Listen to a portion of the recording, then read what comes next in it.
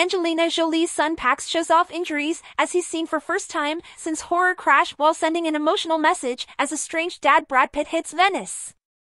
Angelina Jolie'son Pax was seen for the first time since his horror e-bike crash in July as he stepped out with the actress in LA on Wednesday.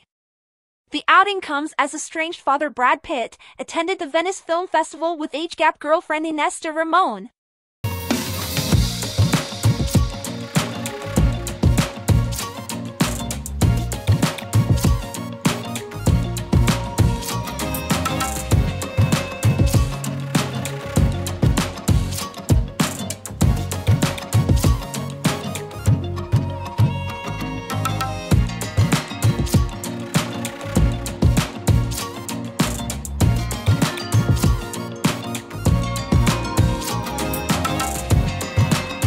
Watching video.